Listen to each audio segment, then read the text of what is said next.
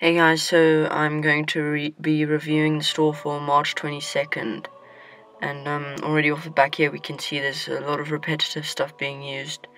Like the Stormfall armor set came out 3 weekish ago.